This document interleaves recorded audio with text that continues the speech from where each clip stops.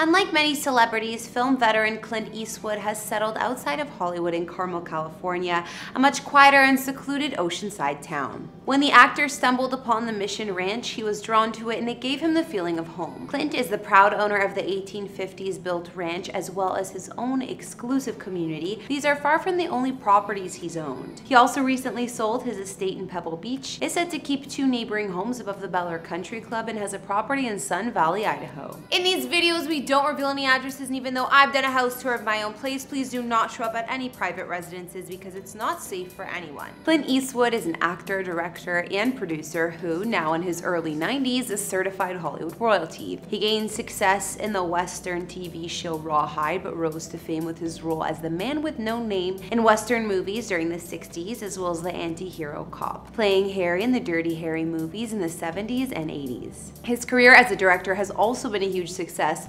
winning Academy Awards for 2 of his films, Unforgiven and $1 Million Baby.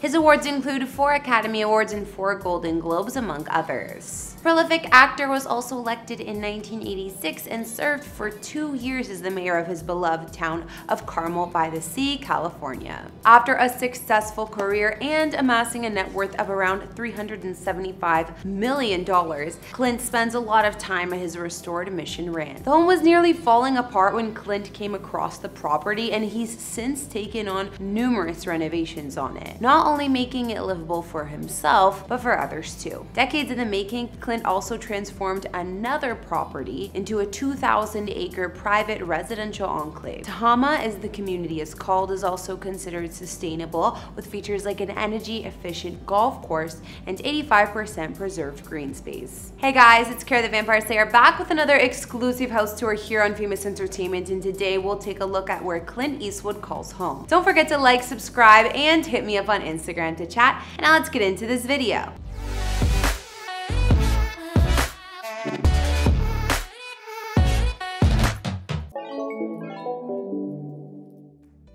First, let's look at the Pebble Beach estate Clint had sold back in 2017, which he used to live at. It's not reported how much the final sale price was, but at the time, the actor was asking $9.75 million for this beautiful home in Monterey County, and it's reported he bought it in 1994 for just over $3.9 million.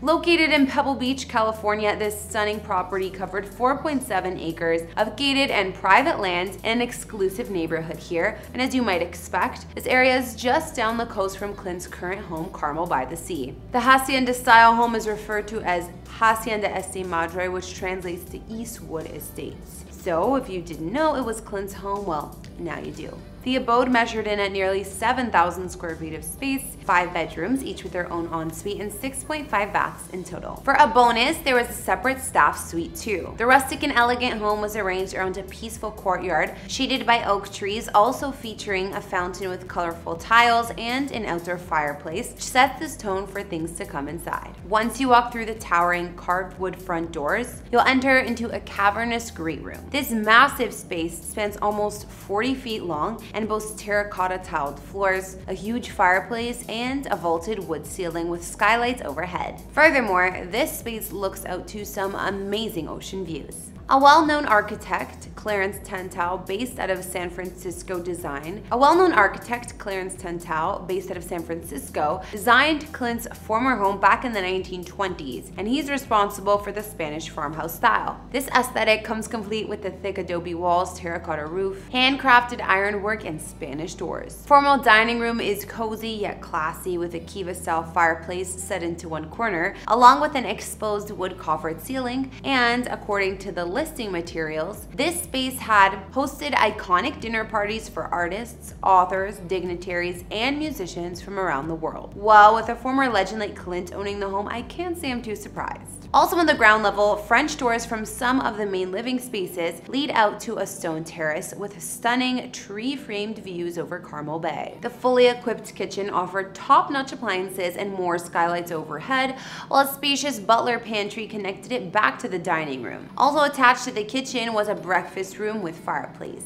Elsewhere, you'll find the master suite just off of the living room, which has its own warm fireplace, a spacious bathroom, as well as 2 fitted dressing rooms or closets. There's even a small second floor on top of the master bedroom that offers up a petite fitness room and an office or a study with built-in bookshelves and built-in desks. The 4 guest rooms with en-suites open off of the courtyard in the middle and can't be accessed from the common interiors of the home. They're quite private. Then, the bonus staff suite is set across from a secondary courtyard outside of the kitchen. Clint has a love for Carmel by the Sea, California, which is where he lives to this day. His love affair with the town began in 1951 when he was drafted into the Army and stationed by the nearby Fort Ord. He later filmed Play Misty for Me in the area, and it's also important to note that Clint served as the Carmel mayor from 1986 to 1988. Malpaso, his film production company, is also named after a local creek. Clint said about Carmel, "First time I saw the place, I thought it was terrific. Visually, it was something else.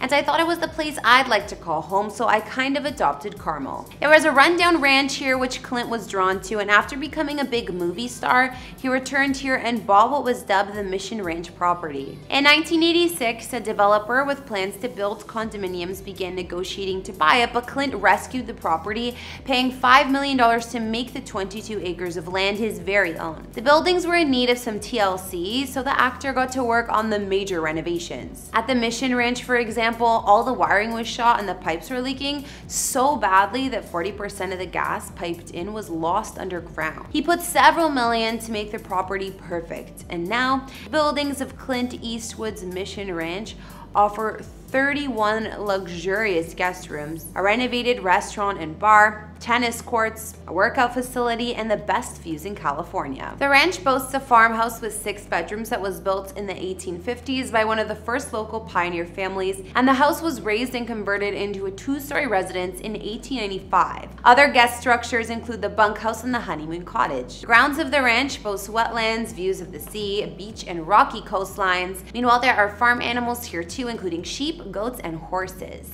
It's said that these days Clint spends most of his time in a more recently built hacienda-style mansion spanning 16,000 square feet of space, but the interior photos are hard to come by. It's located in over 14 hilltop acres at the private Eastwood-owned Tehama Golf Club. Tehama is an exclusive real estate development designed by Clint in Carmel by the Sea, offering sustainable home sites that took about a decade to develop. This was his next project after the Mission Ranch, and it seemingly was a success. Tehama spans 2,000 acres in the hills overlooking Carmel and features 90 home sites, an energy-efficient golf course, and 85% preserved open spaces. Tehama homes can come in a traditional or contemporary style, but all boast authentic architectural styles and materials that blend into the stunning surroundings. Each lot guarantees total privacy, and residents can enjoy access to facilities at the golf course, including a pool, a gym, and a restaurant. Well, now we've checked out the homes of Clint Eastwood, so that concludes this house tour. After seeing one of his former homes and his redeveloped Mission Ranch in Tehama community, what did you think? Be sure to let me know down in the comments. Thanks for tuning in. Don't forget to hit that subscribe button if you haven't. Follow me on Instagram to chat, and I'll catch you all in another video.